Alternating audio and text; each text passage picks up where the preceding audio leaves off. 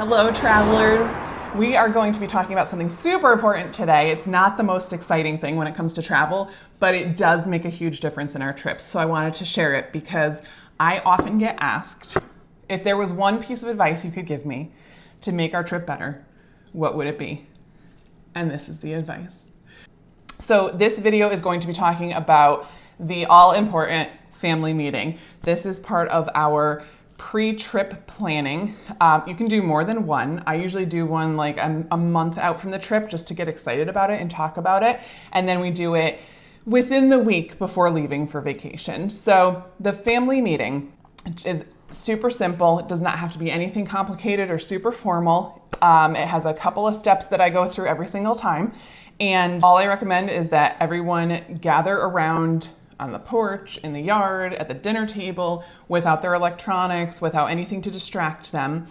And I recommend including everyone in the family in some way. I think this is an important part of trip planning that will continue for years. So if you can bring younger kids into it and they can sit, even if it's just for a few minutes or the first part of it and then go play, they will be able to stay longer each time as they get older and be part of the trip planning. One of the things I think this does is helps other members of the family besides the main trip planner. And in this example, I'm just going to be talking about it from the mom perspective because a lot of moms are planning the trips, booking the trips, doing all the details and the fine tuning, and carry that emotional labor for the family and know what everyone's going to need for the trip, all the way down to packing. So this is going to be talking about it from the mom's point of view, but that's not to say it couldn't be the dad or another adult that's in charge of all of this. So I think it really helps family members, aside from the main trip planner, take ownership of the vacation and realize that they're part of the process, and what they do, how they act, how they feel is all important during the vacation process, and that their behavior and their actions have impact on other people that are vacationing. So you don't want to end up, or the goal is to not end up just parenting in a different location. We want everyone on the trip to enjoy the trip and have a chance to do what they want to do on their family vacation. And that's part of setting the expectations, which we'll talk about. So the first thing I do when we sit down and have a family meeting is just a review of the itinerary. We go over what the plan is. Let's say the plan is to go to the beach for the week. We're going to talk about if we're flying there or driving there so the kids know what to expect as far as transportation. We're going to talk about, are we stopping to visit grandma on the way? Are we going to be meeting another family there? Are we going to be spending all the time at the beach? Is there a planned day for a water park? Is there a planned day to go out to eat? Are we going to be doing meals at the beach house? All of those kinds of things, and just sort of run through the itinerary of what each day will entail so that when those days happen, the kids aren't surprised, the husband's not surprised. It's not the first time everyone's hearing things. They know the plan ahead of time.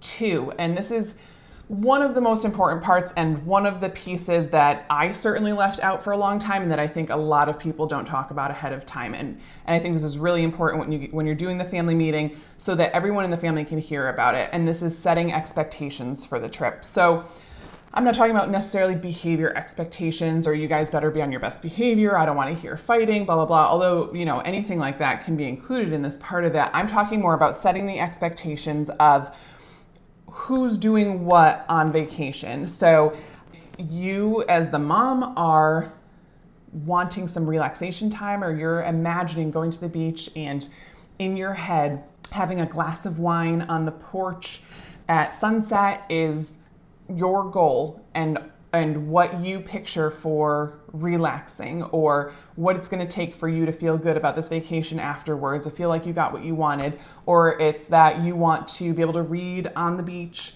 when you wake up in the morning, or you know, you're expecting something to go differently than it does at home. This is the time I would talk about it. And depending on what it is, this is something that can happen between the adult planners of the trip or with the children involved. But I would say if there's any change in routine for the kids, this is the time to express it. For example, if you're picturing that like you're gonna do dinner and then you wanna relax and have a glass of wine out on the porch, let your husband know that you want him to be doing bedtime routine with the youngest kids. That might be something different than what happens at home, but let him know that, you know, for me to feel like I've really had a great vacation, here's what I want to do. So I will clean up and then you can put the kids to bed. Something like that, whatever works for your family. If you're asking your kids, what do they want to accomplish on vacation? What are they expecting? What are they hoping for? And one of your kids wants to go looking for shark teeth on the beach, and that's what they're looking forward to most. That's what they're super excited about because they heard this beach has shark teeth. That's just something great to like tuck into the back of your head, because maybe you would have ended up doing it anyway, or maybe you wouldn't have made it a priority, and then you have, you know, the last 2 days of your trip are rainy and you don't get to do it. So you can make it a priority during your trip, or you can say, hey, I know you wanted to go look for shark teeth. Let's go take a walk and do that now.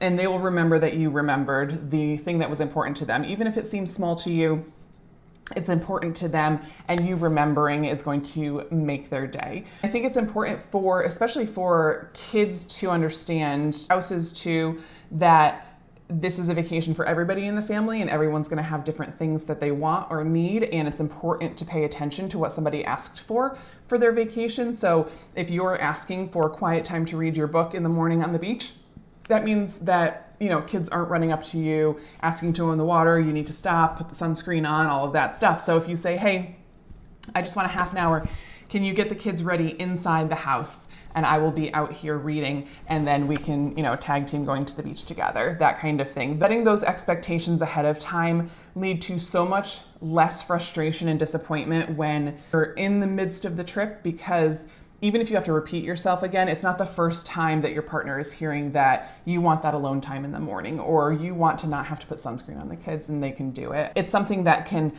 you know, go a long way in expressing your expectations.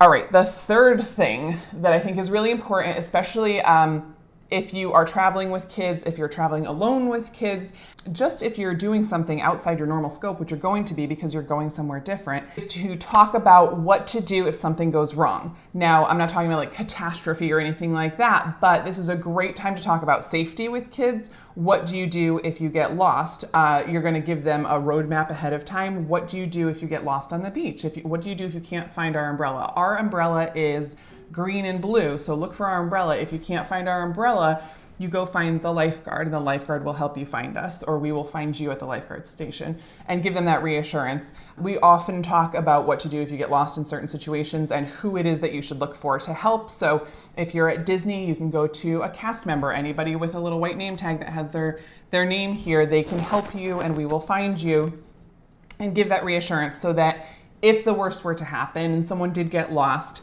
they remember there's helpers there to help them, and that you will find them. And that can help people stay calm during a situation like that. But other things you can talk about if something goes wrong is just, you know, if you are traveling somewhere where there is a time change and jet lag is going to be involved, or bedtimes are shifting or something like that, you can talk about, you know, we might be a little tired and cranky, and let's remember to just use our kind words when we're talking to each other. That's a huge one for us, especially because I am not a fun person to be around when I'm tired and jet lagged, and my patience is like that. So I can say, I'm sorry, I didn't mean to snap at you. I'm tired and cranky. The plane ride made me tired. I didn't get any sleep. Let's reset. I apologize. They will understand because they heard it ahead of time that that is a possibility. That's in the realm of possibilities. So it's a great time to talk about safety issues, anything that you see if you're camping for the first time, if you are, you know, whatever's going on, whatever your scenario is, just think it out a little bit ahead of time. Think about what could possibly go wrong.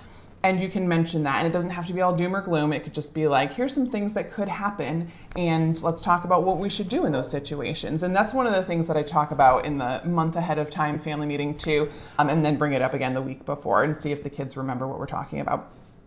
Number 4, this is a fun one for everyone, packing. I actually like packing because I feel like it's that anticipation before a trip, but it can get really tedious, especially when you have to pack for more than just yourself. So if you're packing for you or for kids, packing is one of those things that I think is a life skill, and it's in the books that I wrote, it's in every conversation that I have about traveling with kids, is teaching your kids to pack. So I don't necessarily think that it's something that you should do by yourself 100%. Now, I'm not saying that you should let a toddler help you pack all the way, because that could get really messy. But one of the things you definitely can do is you can tell a 3-year-old or a 2-year-old, hey, go get me 5 diapers. Can you count 5 diapers for me? And see if they can bring you back 5 diapers.